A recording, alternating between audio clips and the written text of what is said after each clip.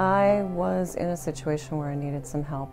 It was me and my 5 kids, and someone had given me a flyer with the People's Resource Center and all of the services offered. So I reluctantly came through the doors, tail between my legs, feeling like, wow, I guess this is bottom, this is what it feels like. I'm a college-educated woman. I've worked for Fortune 500 companies. I've had really nice jobs. I used to live in a really nice house. It was just really hard, and I knew that I didn't have a choice. I had to survive. When I found People's Resource Center, they offered me a lot of different things that we really needed. DuPage County has about 1 million residents. 5 to 6% of them live in desperate poverty. We're one of the wealthiest counties in the state, but yet we have 60,000 people that are struggling every day just to put food on their table, to pay the most basic bills, to get their rent paid.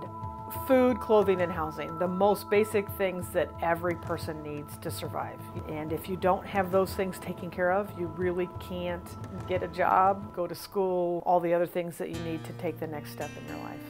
The food pantry is the #1 reason why people come to the People's Resource Center the first time. They realize that they don't have enough money to get through the month, and so that this is one way that they can supplement the money that they have by getting about a week's worth of groceries. My name is Joanne Carr. I go to St. Michael's Church here in Wheaton. Our church is quite involved with People's Resource Center. I work at intake, where the clients come in and we register the clients, visit with them a little bit if they need the visiting. Sometimes people are very happy, like I just had a client who's just had a birthday and she was so pleased about it, you know.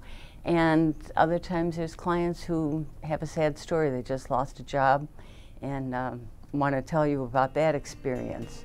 All we ask is that they show that they live in DuPage County. They bring a utility bill or something to that effect. They get escorted back to the food pantry, where we have 20 volunteers that are there to help them through the process. We have the food pantry set up as a small grocery store, and the clients get to choose what's appropriate for their family. We limit the quantities because we have to serve 3,000 families every month, but we try to have the basic foods: meat, dairy, canned goods, fresh produce, breads, anything that you might purchase at a grocery store, we try to have. They fill up a grocery cart full of groceries. We have volunteers that help them put it in their car in the parking lot, and they go home with about 6 to 7 days worth of groceries, which is a huge help for most struggling families. It's a week's worth of food they don't have to go to the store and purchase. When people come into the People's Resource Center, we want to treat them with dignity and respect. Nobody chooses to go to a food pantry. It's the worst day in their life, the first day they come here, and we try to overwhelm them with kindness and compassion so that they know that this is a place where they can feel comfortable. It was just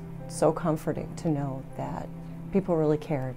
And if I had a need, they were going to try to help me find a way to do whatever I needed to do.